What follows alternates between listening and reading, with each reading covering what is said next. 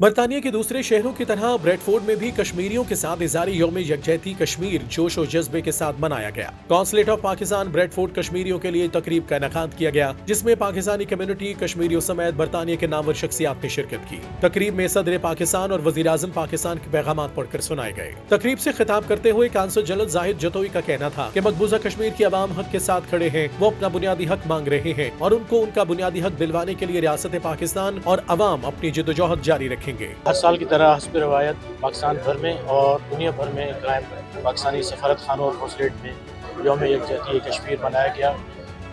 Bread Ford میں ہماری زیادہ تر جو ایکسپیٹ پاکستانی ہیں ان کی تعداد کشمیریوں پر مشتمل ہے اور اس لحاظ سے ان کا کشمیر کاز سے ایک خصوصی تعلق ہے۔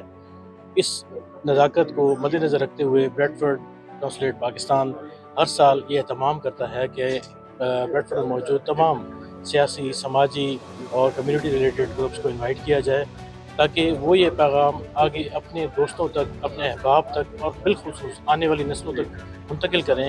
Today is Kashmir Solidarity Day. We are here in the Pakistan Consulate. We are remembering our sisters and brothers in Kashmir and inshallah they will soon be free.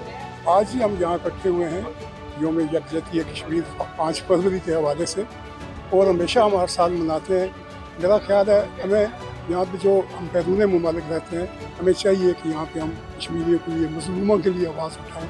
ہم یہاں پہ صرف یہاں فنکشن چھوٹے ہوتے ہیں، اس کے بعد 1 سال کے لیے ہم بھول جاتے ہیں، لیکن ہمارا یہ ہونا چاہیے کہ یہ ہمارا پہلا جو ہے فرض ہے کہ ہم ان مظلوموں کے لیے جنہوں نے اپنی جانوں کی قربانیاں دی ہیں، اپنی عصمتوں کی قربانیاں دی ہیں، اور بچے بوڑھے بیچارے جس طرح ان پہ ظلم و ستم کیا گیا ہے وہ کسی سے پوشیدہ نہیں ہے، اس کے لیے ہمیں یہاں آواز اٹھانی چاہیے۔ It is an absolute privilege to be here in Bradford Consulate to raise the flag on the issue of Kashmir, which is 8 decades on, and we are still fighting for the independence that the people deserve. I hope this message reaches all of our Kashmiri brothers and sisters that we are here supporting the cause. We are here to show our solidarity with the people of Kashmir and to urge the United Nations to grant them the right to self-determination as set out by the United Nations resolution.